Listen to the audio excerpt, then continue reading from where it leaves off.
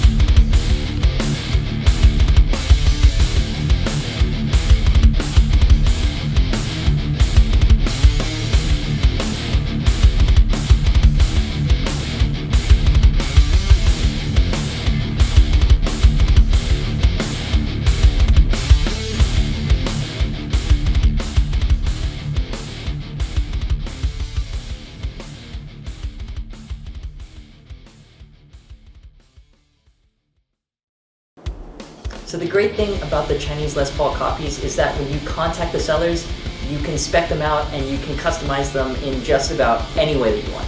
Spec-wise, I wanted this to be a combination between my two favorite guitars, my 1972 Les Paul Custom and my ESP Eclipse. I love the heft of my Les Paul Custom with the 4-knob control setup, but I prefer the slim matte finish neck of my ESP, and I wanted the best of both worlds.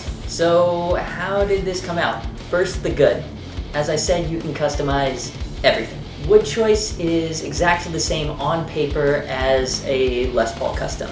You've got a mahogany body with a maple cap, mahogany neck, and an ebony fingerboard with 22 frets. The finish is all matte everywhere, which I prefer over the sticky, glossy finish you get on most Les Pauls, and the finished color is custom.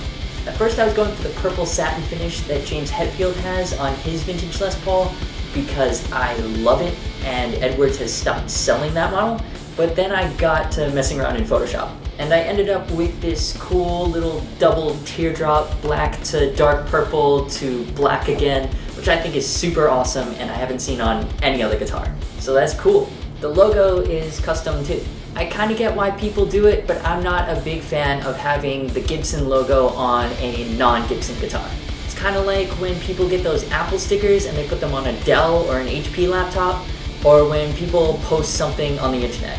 Just because it's on there doesn't make it so. Anyways, mini rant over. I'm not much of a visual artist, so I told my girlfriend what I wanted, She drew the logo, and the guys that built this thing were able to copy it, and I think it came out awesome. The top hat knobs, the bridge, and the tailpiece all look the part, and while they aren't super high-end, they get the job done. Meanwhile, the locking tuners do a surprisingly good job of keeping this thing in tune, which I wasn't expecting at all. The pickups weren't as awful as I was expecting, but they weren't good either, so I've swapped them out with a set of EMG JHs. And as you've just heard, for the style of music that I play, it makes this thing sound pretty beast now. And now for what you've been waiting for, the bad. When you're dealing with AliExpress sellers from China, you have to be specific. While normally a Les Paul from Gibson, or any other single cut for that matter, comes with a 12-inch fingerboard radius, this came with a 14-inch, which isn't as comfortable for me to play. I wasn't expecting this to be something that I would have to specify, but if you're gonna order a Chibson, make sure to keep this in mind, otherwise you might be in for a pretty unpleasant surprise. The ebony on the fingerboard is also pretty cheap and feels pretty plasticky compared to the other smoother, faster ebony fingerboards that I played. And while I asked for a super slim neck, like on an ESP, this neck is actually thicker than even my real Gibson Les Paul. These factors combined, the fingerboard radius, the poor quality ebony, and the thickness of the neck, means that it's not at all fast to play if you're a lead player or a shredder, and you'll notice that I don't really do any lead work with this guitar. Now for the worst part. While the setup out of the box was actually pretty good, the action was low, there wasn't any fret buzz, the intonation didn't need that much work, I found something that was pretty disturbing. I got this guitar in November, and we had a pretty cold winter here. Once summer rolled around, I found that I had a bit of neck bow, and the action was getting a little high, so I thought that I might adjust the truss rod. However, it turned out that the poly finish actually leaked into the truss rod cavity as they were making this guitar. The result is, even after many hours of trying to chisel out all the poly finish with a screwdriver, with a drill, it is absolutely impossible to adjust the truss rod.